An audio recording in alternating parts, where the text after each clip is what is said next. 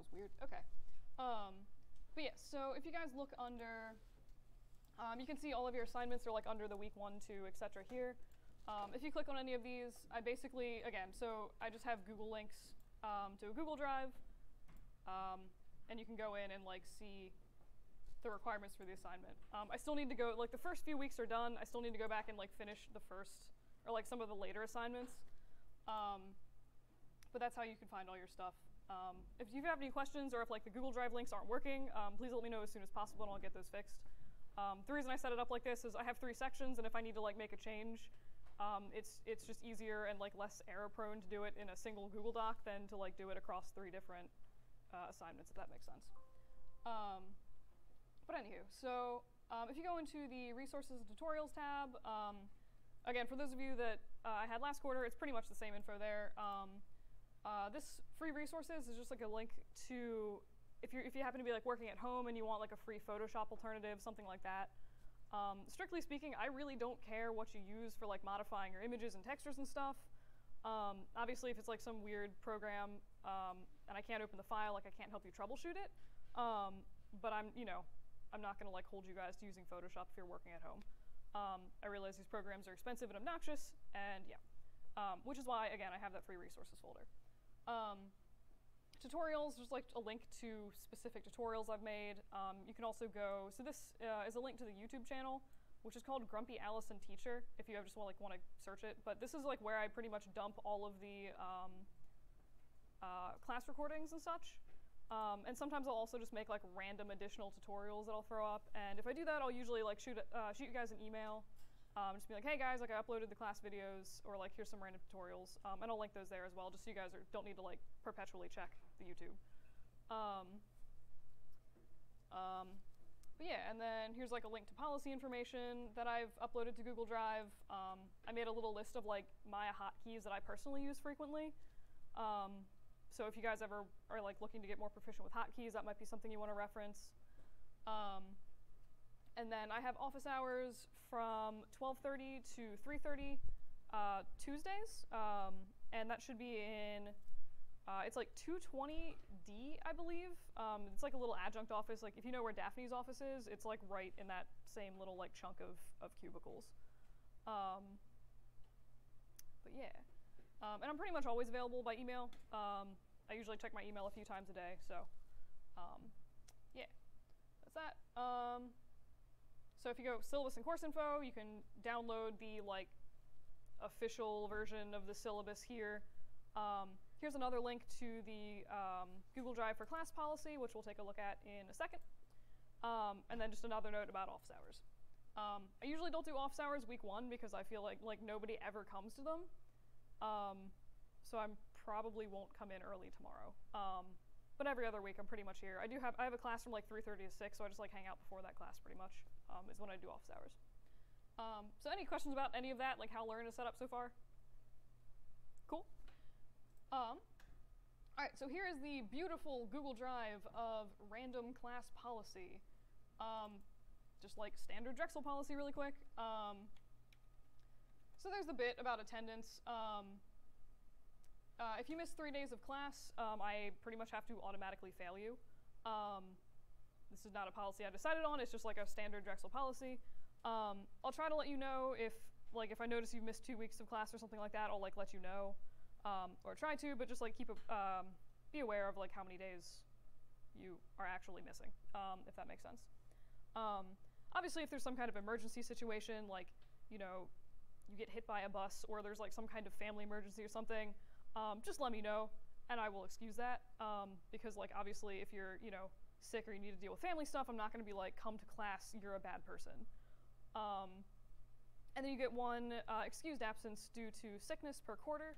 For that to count, just like email me, preferably before you miss class, and be like, hey, I am diseased and will not be in. And then if you ever email me about being sick and I still mark you absent, that was probably just a clerical error, so shoot me an email and be like, hey, I was sick, please don't mark me absent. Any questions on that? Cool. And then plagiarism, like, don't do it.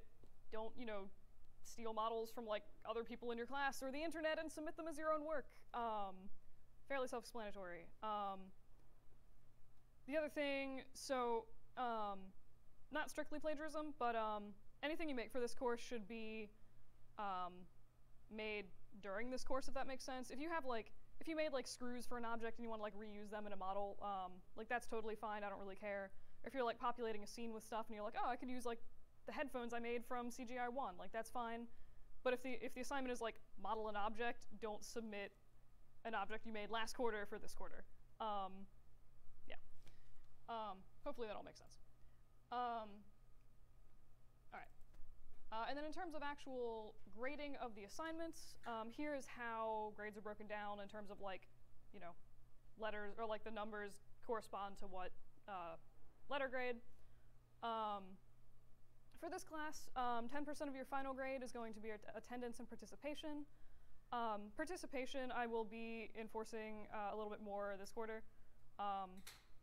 And if I was, I'm probably actually just gonna do a really awkward thing and like write everyone's names down in a hat.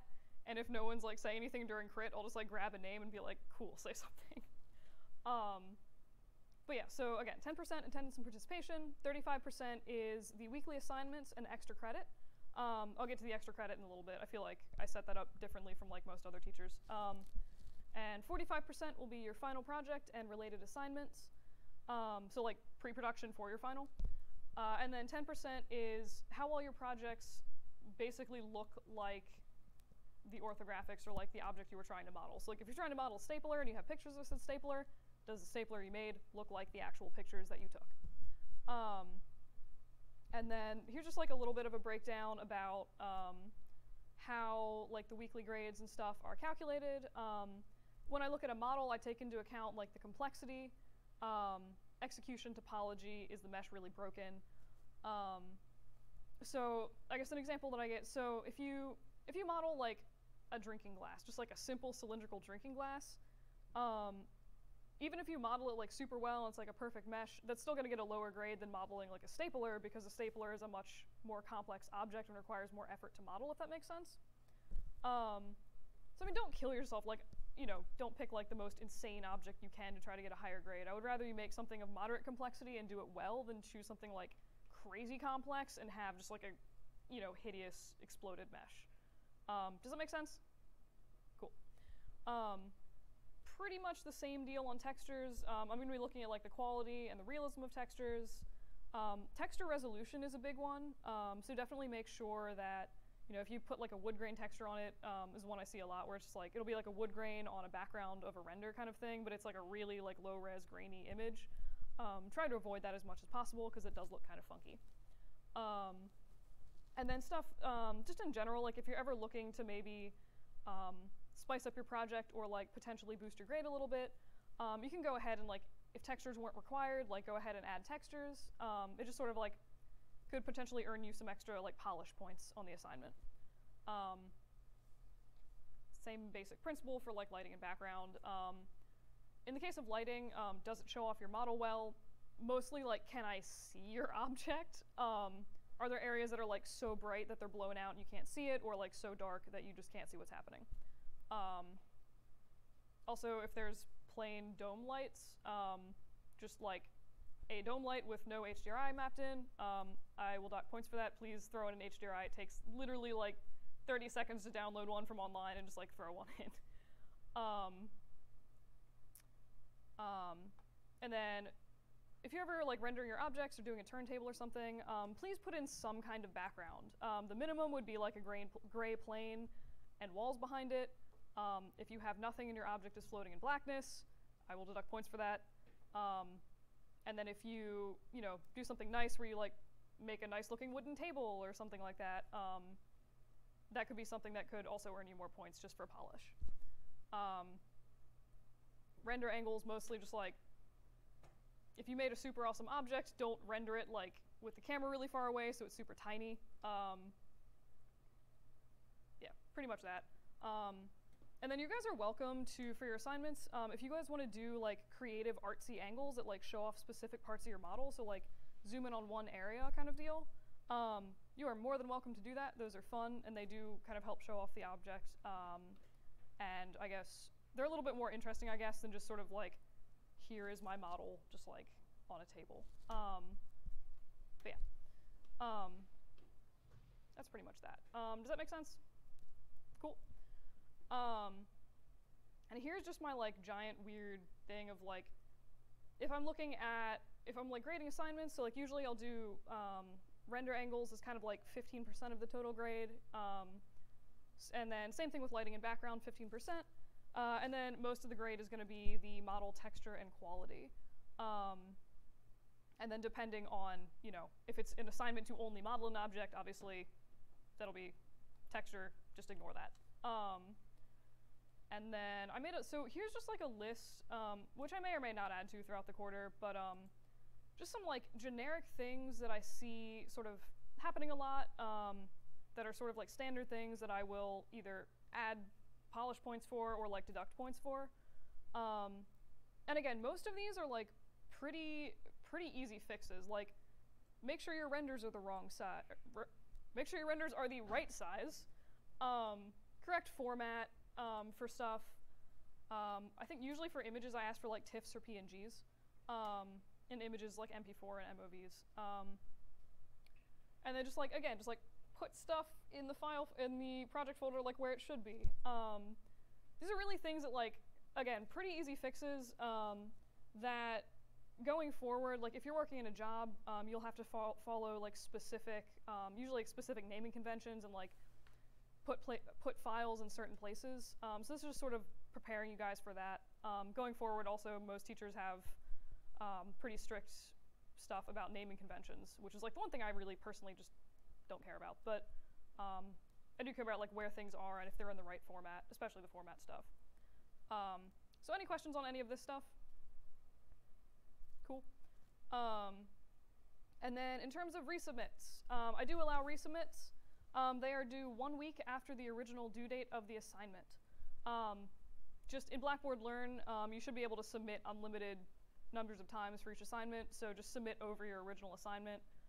Please make a note that it is a resubmit when you do that, and note any changes that you made, just so I know like what to look for. I want to make sure if you guys improve something that I actually you know, look at that and can give you feedback on that, and I actually notice it for your grade. The only assignments that are not eligible for resubmits are basically like written assignments or non-production assignments. So there's a few things where you have to like write a PDF of like describe your project, stuff like that. Again, those aren't really eligible for resubmits. And then non-production. I'm sorry? Late assignments are. Just keep in mind, so like if you submit the assignment, if you submit it late, the resubmit is still due 1 week after the original due date of the assignment. And then also like depending on like if you submit it and I'm like, you know, out running errands or something all day, like I can't necessarily give you feedback. Usually I grade stuff like for this quarter it'll be like Tuesday night or like Wednesday morning afternoonish. So usually I'll have your grades in like within a day or two of actually submitting stuff. Any other questions? Cool. But yeah, so the non-production assignments, or production assignments are basically anything where you're making like models or textures, doing rendering, basically anything you're like working in Maya to create assets. And then just a note, so any penalties from the original assignment, like lateness or like rendering at the wrong size, etc., will remain on the resubmit. Especially lateness, mostly because doing a resubmit isn't like a get out of turning in your assignment late free card. But yeah, that's pretty much my resubmit policy. And then my super, so the weird thing that I do in this class, which is like kind of different, is extra credit. I made this unholy, if you go into like student resources, this is incidentally where you can find all of your assignments, is just like in this assignments folder. And I made this folder for extra credit, and I just have like all of these really random extra credit assignments you can do. Some of them are the same as last quarter, like the food one, because I like food. But it's basically just like extra sort of random assignments that you can do in whatever style that you want. You can do low poly, high poly, For texturing, it doesn't need to be realistic. You could do a hand-painted texture if you wanted. You could try to like do something really experimental. Kind of whatever. They're designed to be a little bit more freeform, let you practice something that might be a little bit more fun. Because especially this class is like focuses really heavily on hyperrealism. So yeah. So extra credit, they should all be available on Learn by now. Usually they're due like, again, you can do them pretty much any time throughout the quarter. They are eligible to do resubmit, so if I give you feedback and you want to like resubmit, you're welcome to. And basically, how I calculate these into your grade is I'll take whatever points you earned from the extra credit, combine them with the points you earned from the weekly assignments, and then divide by the points possible on weekly assignments. So if you get, if you earn 25, say like 25 out of 100 or something on a extra credit, I'm not going to count that as like a 25%. It's just adding those 25 points into the points for your weekly assignments, if that makes sense. So conceivably, you could actually get more than 100% on your weekly assignments. And I do have like one assignment in here that is that actually is factored into your final grade instead of weeklies, which is noted in large, obnoxious red letters. But yeah. So any questions about the extra credit itself?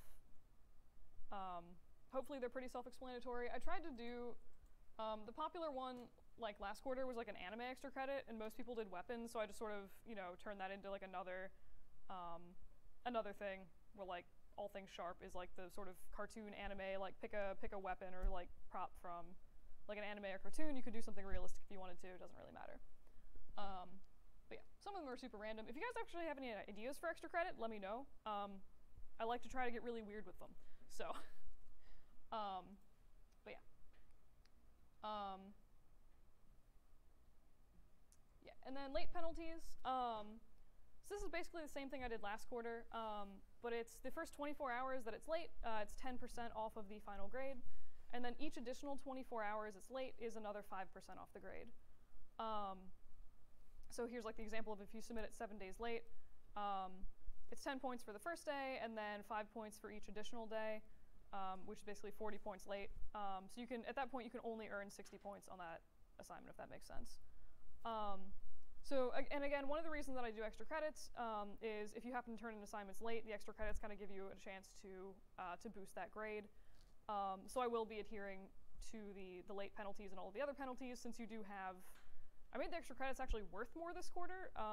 So I think there's like possibly like 200 or 300 points of extra credit you can use, or you can get. And you only have like 5 weekly assignments, which are worth like 100 points. So that's like a lot of extra credit if you guys like pull really cool stuff on that. Anywho, so after 19 days, just to be aware, that's basically the cutoff for like 100% of the points will be deducted just because of lateness. So if it's, if you're submitting something like a month late, I'll still give you feedback on late assignments because I feel like that's important, but I'll also just give you a 0 for that assignment because it's a month late. And then, so any questions on any of that? All right. So the other thing that I'm doing a little bit differently than last quarter, so pre-production assignments that are submitted like after the final assignment won't be counted. So for example, if you like don't turn in any pre-production assignments for the final, then you submit your final and also submit like the same work for the last like 3 pre-production assignments, I'm not gonna grade them because the whole point of pre-production is to, I mean, for one, like keep yourself on a specific time track so you're not like rush jobbing it, but also so that you can get feedback from me and other people in the class. So again, that's why like do your best to turn stuff in on time, especially like for the final. That's where that's most relevant. Any questions on that? Cool. All right, I think that was all of the weird policy stuff, unless I've gone crazy. Where am I going? Policy. Oh yeah. And then this, I'm not going to go through this like super specifically right now, but here, and I've linked this in basically all the assignments, but like here's the general, like if you're rendering things, please do it at 1920 by 1080, like format for images, rendering engines. It's like basically all of the generic like specs for videos and stuff like that you should be submitting. Since they're the same every assignment, I just made like one doc instead of writing the same thing over and over. So it's mostly, again, pretty much all here. I give you, for the Maya files, just like, you know, name stuff logically. If I have to look in your Maya file and I see like PQ1 and all of your objects are like PQ1, I will find you. It is super confusing though, especially because like this quarter, you're probably gonna have like more objects in your scene, so it's just like, it is very confusing to go in and like look at something with like 70 PQ1s. I'm like, oh god. Anywho. So in terms of orthographics, I said this last quarter, I really don't care if you do like cell phone pics for stuff. Just make sure that if you're, because like I realize not everyone has HDR cameras or like fancy cameras or wants to, you know, break them out for like a really basic thing. Just make sure if you do use cell phone pictures that they are of a reasonable quality. Make sure they're not like crazy grainy, like out of focus, that kind of thing. Honestly, I take most of my pictures with my phone, and half of the product photography on Etsy was done with my phone. I just take care to like make sure that the images look halfway decent. So that's my shtick. Ideally, you can take, you would photograph all of the objects yourself, but especially like for the final this quarter, if you're doing some like weird type of chair or something, you might need to grab orthos from the internet. In which case, it's probably a good idea to supplement with like hand-drawn. Like if you can only find one angle of that chair, supplement it with your own hand-drawn images so you have something to work off of. Blah, blah, blah. Cool, hand-drawn reference. And then if you're doing hand-drawn reference, again with the phone, just try to make sure that like the image quality is halfway decent. I found that a sort of good way, if you've like drawn orthographics, if you have like a light source, say this computer, sort of hold your notebook or whatever you drew on perpendicular to computer so the light is like shining across the surface, and then if you take a picture like this, you won't have, you know, the shadow from the phone or like whatever you're using on top of the image. I found that to work really nicely as opposed to like, you know, doing this, at which point the computer is just like shadowing the phone, which is like obscuring your drawing. But yeah. And then I just like listed again where everything should be in your project folder. So yeah, like renders and images folder, play blast in movies, scenes, etc. Is anybody not, I assume like you guys all learn project folder structure and stuff in cgi1? Cool. If I'm ever like talking about something and you guys like didn't learn that whatever class it was, or you need a refresher, again, just like yell out, let me know. Yeah, that's pretty much that. Helpful links. Actually, don't remember what this was. Oh yeah, and then here's just like some more random, yes, this is my leftover thing. Here's just like other links. You can get free digital tutors, freelynda.com if you get a Philly library card, that kind of stuff. There is a bit of, so I actually hijacked, you can transfer classes on Blackboard Learn, so I stole another adjuncts class. So there's like some of her random tutorials and like resources in there. I decided to leave them in there in case you guys want to reference them. Just be aware, especially like when we get to later assignments, the syllabus has changed since then, so there's might be some like random PowerPoints talking about like fruit bowl assignments. If you see that, don't panic. It's just changed course, but I figured, you know, some of the information might still be relevant, so I did leave it in there. But yeah, so that's pretty much Blackboard Learn, I think. Any questions on any of the random policy stuff before we move on to other things? Alrighty then. All right, so just make sure. Cool. All right, so in case you guys haven't figured this out from CGI1, pretty much all of the production classes for anim or game majors are like kind of a lot of work. So again, I assume you know this by now, but like this class is gonna be a lot of work. It goes over, I mentioned this before, so the class focuses pretty heavily this quarter on hyperrealism. So trying to get things as realistic and sort of natural looking as possible. Another reason I kind of included like, if you guys want to do, you know, hand-painted food for your extra credit, you guys are welcome to play with other textures. Because I do think that's valuable and fun, honestly, to just experiment with different things. But anywho, so this class is going to cover things like modeling from, like just, you know, continuing to model from reference like you've been doing.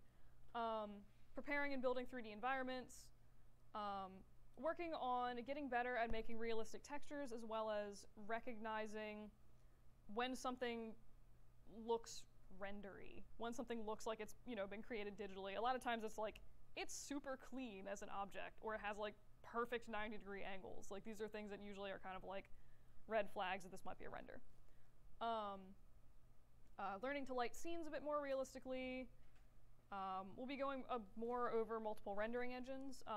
Today I'm just going to go over Arnold, but in the future we're going to work more with Redshift. And then we might touch on RenderMan. I found that for assignments, most people don't tend to use RenderMan. Which, in case you didn't know, is the render engine that Pixar released, or that they use for things. They released it, and you can actually download it for free online if you do want to play with it. But I feel like, especially in like the later animation classes, when you guys have to, you know, render 720 frames a week, a lot of people do favor Redshift because it's faster. So unless there are objections, I was planning on focusing mostly on Arnold because it comes with Maya, and then Redshift because it's fast and delightful. But yeah. That's pretty much that. Another note, presumably you guys know about AW Express at this point, but if it's really good, so there's like the Dig'em share on AW Express. If you just go into like this PC, on the PCs at least, you just, you know, click on that, and then there should be your class folder, and you can just stash all of your files there. I would highly recommend backing up your files in multiple places. Usually I'll do like a local copy on my computer, just have one on a flash drive to bring into labs, and then like make a stash on AW Express, just so if your computer explodes, you have backups to go to. If, you know, for some reason you can't access AW Express, you have local copies you can rely on. I did actually have like a few people last quarter, I'm like, oh my god, my computer crashed. But yeah, you can also actually use the, not ideal all the time, but you can actually use submissions from Learn and like re-download those if you're ever really desperate. And you can just go back and like sort of start working from there. Again, if your computer explodes and that's like the only backup you have access to, you can totally do that. But yeah. Also Google Drive is amazing. All right, I think that's pretty much all of the random policy nonsense I have. So are there any questions before we jump into Maya/descriptions of the final? Is it? Oh, okay. Cool. All right, yeah, so the final for this course is a little bit different. So like, remember last quarter when we did that thing, or at least in my classes, where it's like, oh yeah, like, make teams and then do like 2 weird written assignments and then don't use your teams anymore. This class you are actually working in teams for the final. So basically what we're going to be doing this quarter is creating 3 objects. So one main object, one hero object, a piece of furniture, and a random decorative object. And you're going to break up into teams of 3 or 4. And basically, each of you are going to make those 3 objects I just mentioned, and then you're going to sort of share all of the objects together. So as a team, you'll decide sort of, you're going to make like a workshop space. You're going to decide, you know, what time period that's from, what the possible workshop is. So maybe you decide, like, I'm going to make a workshop of a Victorian toy maker or something like that. So you basically all choose different objects within that space to make, and then once you're done, you sort of share all of those objects. And each person is going to make their own version of the workshop space. So like the room that you're going to put this stuff in, basically. And take all of those objects, populate the space, and basically render it with your own interpretation of lighting and texturing and all of that good stuff. So again, each person is responsible for a hero object, furniture object, and decorative object, and those are going to be shared among everyone. The individual is going to take your objects and the ones from all of your teammates, create a space to put them in, and then texture that space. When you make the hero objects and stuff, you should be texturing those and then transferring the textures to your teammates as well. So it's not like one person has to texture like 40 different objects. Does that make sense? So there's like 3 or 4 of like the hero. Yeah. Mm-hmm. And then you can choose, so like for the final renders, and I'll explain like the final render bit later, but basically at least one render should be, you know, focusing on the objects that you created. And then you can choose to focus on the other objects or like whatever other parts of your scene kind of as much as you want. But you do need to at least focus your objects on like one render for your stuff, because obviously you want to show off your work that you do. But yeah, any other questions about that? Mm-hmm. Or like the orthographics? Yeah. Yeah, I don't necessarily have a problem with that. Again, just like make sure that they're decent quality. Yeah. I'm also like I've been doing freelance 3D modeling for years, so like, you know, if you can, obviously it's good to have things as best quality as you can, but like I have worked off sketches people have sent me that are completely hideous. I made someone like a Goblin Slayer helmet on a commission, and they like refused to tell me what it was from, so I just worked off like a tiny 200 pixel image from the manga, and then I realized after I made it that it was from Goblin Slayer, like someone recognized it, and I googled Goblin Slayer, I'm like, oh my god, there's hundreds of images, I hate this person. But yeah, so again, in ideal world, like practice the ideal, but like be aware, especially if you work with like crazy freelance client people, that you might need to work with hideous orthographics. But yeah. But yes, short story, yes, I don't mind if you draw your own orthographics. Yeah. Any other questions about that? Cool, cool.